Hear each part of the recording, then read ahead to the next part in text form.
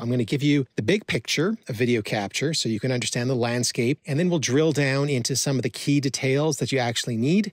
If you spend a little time here with me, you'll probably save yourself hours of frustration later on when you're reading forum posts or trying to figure out what gear to buy. Now, before we dive in, let's just talk about why. Magnetic tapes were never designed to last forever. Even if they've just been sitting on a shelf, they're breaking down a little bit every single day. The colors fade, there can even be mold, and the material that's actually holding the magnetic signal literally deteriorates. So time's not on your side. And that's why it's important to do it once, to do it right. Okay, now let's look at the single most important fork in the road, figuring out what kind of tape you actually have, because that one fact will determine everything else that follows. I'm going to put these into two categories. You've got analog tapes like VHS, VHS-C, Video 8, High 8, and those store video as a wavy magnetic signal. And to digitize those, we need to play them back and capture that signal in real time. Digital tapes, on the other hand, like MiniDV and Digital 8, are completely different. Yes, they're on a tape, but they already store the data as ones and zeros. So with those, we don't actually capture them. That's not even the right word. We just transfer the same way as you'd copy a file from one hard drive to another. So these are two very different paths. Okay, let's start with the easy one, digital tapes. If your tapes are MiniDV or Digital 8, you're in luck. Your job is a whole lot easier. The key is to keep the signal digital from beginning to end. So that means no yellow RCA cables, no cheap USB dongles. Instead, you want to connect your camcorder directly to your computer using a FireWire cable. Think of FireWire as the cousin of USB 2. It came out at around the same time, and back in the early 2000s, camcorders and even some external hard drives relied on FireWire. But over time, manufacturers stopped putting FireWire ports on cameras and computers, and USB took over everything, which means that your current computer, with its rows and rows of USB ports, almost certainly does not have FireWire port at all. Now, ideally, you'd use the same camcorder that originally recorded that digital footage, but if you don't have it anymore, most MiniDV or Digital 8 camcorders with a FireWire port will work. Myself, I use the Sony TRV-17 for my MiniDV. Now, the next part is really important because FireWire isn't as simple on modern computers as it used to be. Most new motherboards don't have a FireWire port at all, so you'll need to add a FireWire PCIe card. If you've never installed any kind of peripheral inside your computer on the motherboard, it's actually easier than you would think. And not all FireWire cards are equal. The ones with the Texas Instruments or TI chipset are considered to be the gold standard. They tend to be the most reliable for video transfer, whereas the cards that are based on the VIA chipset, they often fail or cause drop frames, so avoid those. But even with a good Texas Instruments card, Windows 10 and 11 can be finicky. FireWire support is still there, but sometimes your camcorder just won't show up. The workaround is to install the legacy IEEE 1394 OHCI driver from Microsoft. And once you do that, in most cases, your camera connects perfectly. Now, once you're connected, the software is really simple. There are two main ones called WinDV and Scenalizer Live. They're both free and they're lightweight, and they allow you to transfer those videos onto your computer in the DV AVI format. Those files are bit for bit identical to what's on the tape.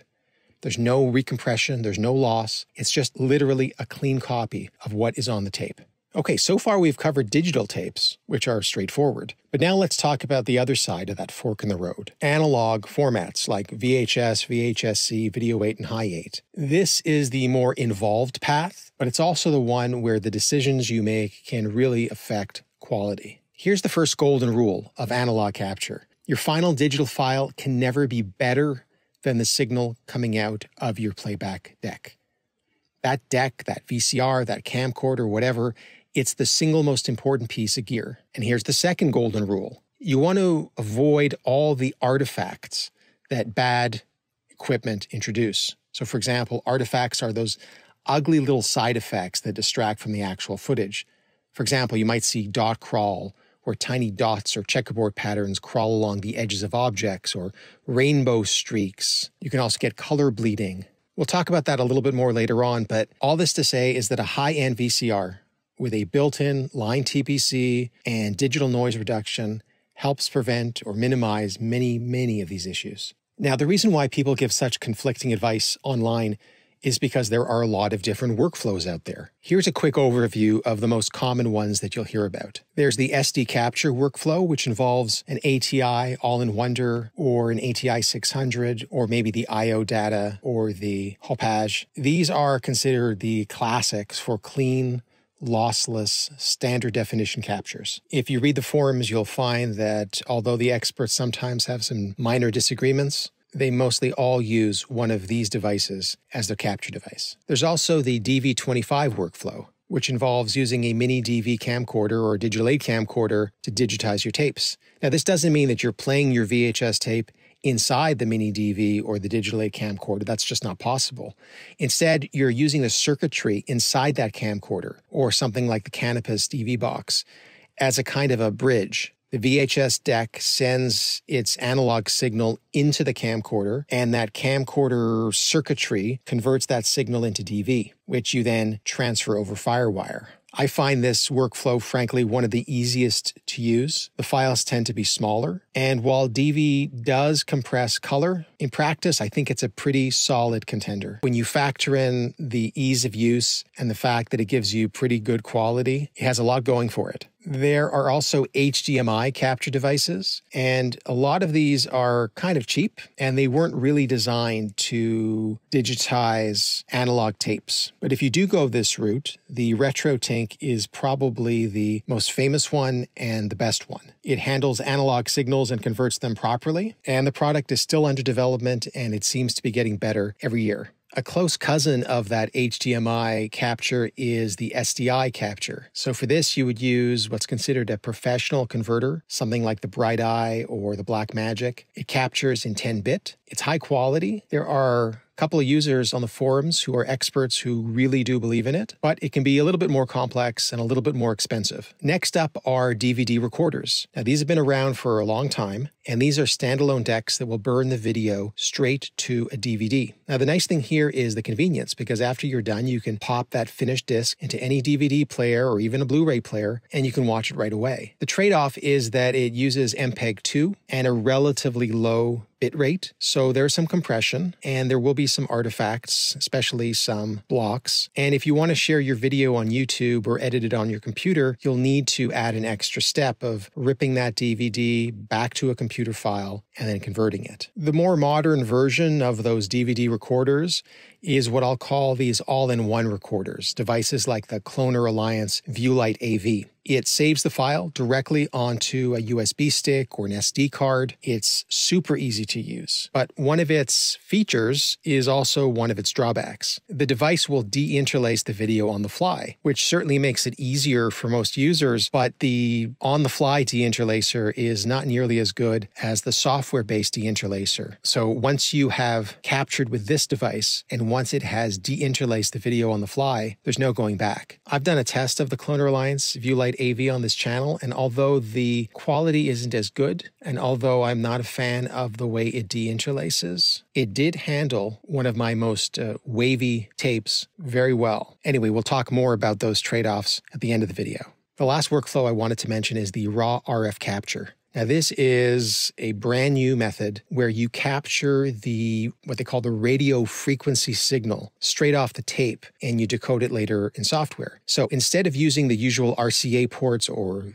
S-video ports on the back of the VCR, you actually tap into what's called a test point inside the VCR. Now, some VCRs and camcorders are preferred for this method because the test points are easier to access. If those all-in-one recorders I just mentioned are at one end of the spectrum for simplicity and convenience, then the RF capture is at the extreme other end. It bypasses all of the VCR's built-in video circuitry. It ignores any stabilizers or line TBCs or filters in any of the other devices. It's just the raw signal that goes directly into your computer, untouched. And the promise here is that the software decoding can eventually replicate or even surpass what today's best and most expensive hardware TVCs and processors do in real time. Now, this method is pretty technical, and I would not recommend it for beginners. But as of October 2025, the people behind the project are working on a new version, a new hardware, which will combine a lot of what's already been done and hopefully make it a little bit easier for people to get into this. And I have to also think that when all those frame time-based correctors and high-end VCRs eventually wear out, all we will be left with are those basic VCRs. And this approach, this RF capture approach, could be the only reliable way to get the best possible quality from old tapes in the future. So as you can see, there's a wide spectrum of workflows. Some methods are simple and beginner-friendly, while others aim for the absolute best quality and require the most gear or technical know-how. And I won't rule any of them out. Depending on your comfort level with computers and how much time you want to invest, how much money you want to invest, I think any of these methods could be the right choice for you. Because regardless of what anybody says, I'd rather see you digitize your tapes with a DVD recorder or one of those all-in-one devices than to never digitize them at all because you couldn't quite figure out what to get or you couldn't find the recommended gear. Now, that said, if you want to aim for the best quality, then you need to think of this process as a chain with 3 essential links. There's the playback device, there's call it the stabilizer, and then there's the capture device. All right, let's start with playback. The best choice is one of these high-end SVHS decks with a built-in line TBC. So these are models like the JVC S7600 or the Panasonic AG1980. If you can't find these or you're on a budget, then a good condition JVC or Panasonic VCR with S-video output can still do very well. Now, the reason why those SVHS VCRs are preferred is because they all come with an S-video port instead of just composite. And S-video is better because it keeps the brightness and color parts of the signal separate in that cable. So what that means is less bleeding, a sharper, cleaner video compared to those all-in-one yellow composite plugs. For those 8mm formats, it's best to use a high 8 camcorder to play back either video 8 or high 8 tapes, since those machines were designed for that job. That gives you the most reliable playback quality. Now, that said, there are some digital 8 camcorders that can also play back the older analog tapes. So if you have one of those models, it can work too. I've done some comparisons on this channel, and in practice, it's better to use a high 8 camcorder than a digital 8 camcorder for this task, since the dedicated high 8 model usually produces cleaner, more accurate playback because it avoids the analog to digital to analog conversion. Now, the second link is stabilization, and here's where we need to touch on a bit of jargon. There are actually 2 different things called TBC, or time-based corrector. There's a line TBC that fixes the visual wobbliness or waviness within each scan line. You'll find line TBCs in some of those higher-end Super VHS decks, or you can get a similar effect by running your signal through a Panasonic ES10 or ES15 in pass-through mode. So that's a line TBC. There's also a frame TBC, and a frame TBC doesn't change how your video looks at all. All it does is it buffers the entire frame and it, what they call, reclocks the signal before sending it out to your capture card. This helps prevent dropped frames. That's all it does. Now, these devices are now very expensive and very hard to find. One of the more famous ones is the Data Video TBC 1000. Now, I've done a video about this, but the good news is that with the right setup, with a good VCR that has a line TBC or the ES15 trick, if you got that, then dropped frames are already pretty rare. And even if one happens occasionally in a long capture, most people will probably never notice. So in other words, while a frame TBC is nice to have, it's not essential for most home projects today, but a line TBC is. The third link is your capture device, and this is where people often make the biggest mistakes. Those cheap no-name USB sticks, avoid them. They drop frames, they crush colors, and they don't look good. Those DV digitizers I mentioned before, like the Cannabis ADVC 100 or the MiniDV camcorders, they are a decent entry point, but the problem is that it compresses to DV, which throws away some of the color detail. So that's why better options are capture devices that record to lossless formats. Things like the ATI 600 or the Hopage USB Live 2 or the IOData GV USB 2. And then there are those other gears like the Bright Eye, which converts to SDI and can capture at 10-bit quality. Now, if you're going with those ATI options, then on the software side, the classic choice is VirtualDub 1.9.11 with its lossless codec like HFY-UV or UT Video. On Windows 10, you can also use Amarek TV, which is another solid option and is recommended by many of the experts in the forums. But keep in mind that you will get some big files, about 30 gigabytes per hour, but that is the price of archival quality. All right, I want to talk a bit more about artifacts. Now, that's the term we use to describe problems with a digitized video. I already mentioned waviness, and that's one of the most noticeable problems. But if you have a VCR with a line TBC or one of those Panasonic ES15 devices in pass-through mode, you won't have that waviness problem. But if you're using a regular VCR, then those troublesome tapes are going to look wavy. The DV25 method can handle the waviness perfectly. So why doesn't it get more love in the forums? Well, because it has the drawbacks of blockiness, another artifact. So what this means in practice is that a regular VCR and the DV25 digitizer is better than a regular VCR and the I/O data, for example. But if you have a VCR with a line TBC and the DV25, that combination won't be as good as one of those special VCRs with the I/O data. Another artifact to mention is the audio and the video being out of sync. That's also very noticeable. In previous tests, I found that the DV25 method was the most reliable in keeping the audio and the video in sync from start to finish. But I recently digitized a VHS tape using that method, and the video got progressively out of sync. And there are other artifacts like vertical jitter and chroma bleed and dot crawl and ghosting, and I'm boring myself even talking about these. And they're not as noticeable, and sometimes they're fixable in post with software. So bottom line, what should you buy? If you buy one of those good USB capture devices and you output to a lossless video format, that's probably the best. But you'll need a good VCR with a line TBC, or at the very least, the Panasonic ES10 or ES15 in that workflow. And you'll have to learn the settings for VirtualDub software or Amarek TV, so you got to consider that as well.